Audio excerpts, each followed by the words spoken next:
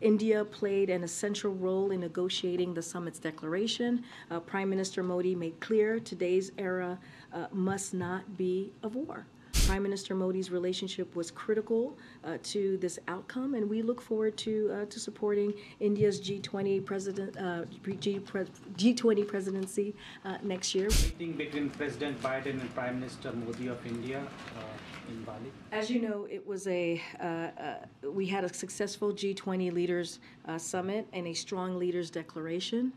As you know, I know you follow this very closely. President Biden spoke with the Prime Minister and Indonesian President on the margins of the summit, and we issued a readout of their trilateral meeting. India played an essential role in negotiating the summit's declaration. Prime Minister Modi made clear today's era must not be of war. And that's a direct quote from the president.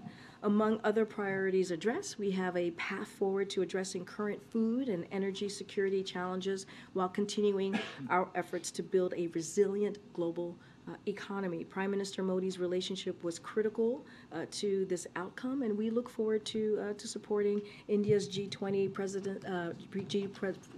presidency next year. We look forward to that next meeting.